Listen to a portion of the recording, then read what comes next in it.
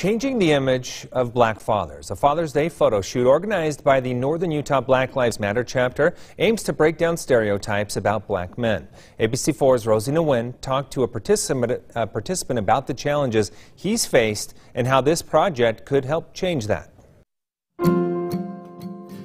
West Valley City resident Marlon Lynch III absolutely loves being a dad to his two girls, Kanaya and Kennedy.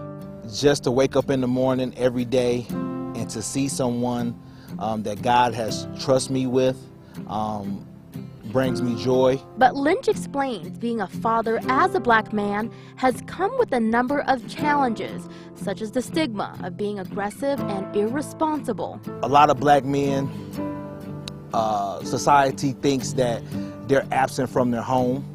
They don't play a part in their child's lives. That's why Jakari Kelly, the organizer of the Northern Utah Black Lives Matter chapter, partnered with local photographer Mark Sewell to help put together the Black Fathers Matter photo project on Sunday.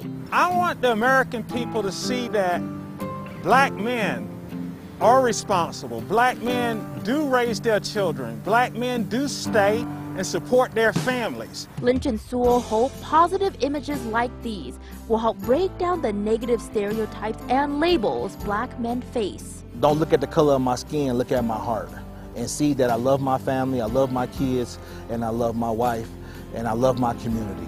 By doing this, it gives people an opportunity to see that we're all human. Reporting in Weber County, Rosie Nguyen, ABC4 News.